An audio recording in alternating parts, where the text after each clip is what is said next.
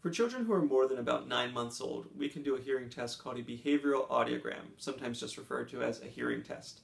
This is a test that's done in a sound-treated room where we observe your child's behavior and assess what their responses are to sounds of different levels or to words which are spoken at different volumes. This gives us a really clear picture of what your baby is hearing. There are different types of behavioral hearing tests. For very young babies, we do a test where we make a sound in the room and we look to see if they turn their head or respond to the sound. As babies get a little bit older, we can involve them in play where we have them put a block into a bucket every time they hear a sound or do some other activity that confirms that they're hearing it. And then of course for children who are even older or teenagers, we may just ask them to raise their hand when they hear the beep.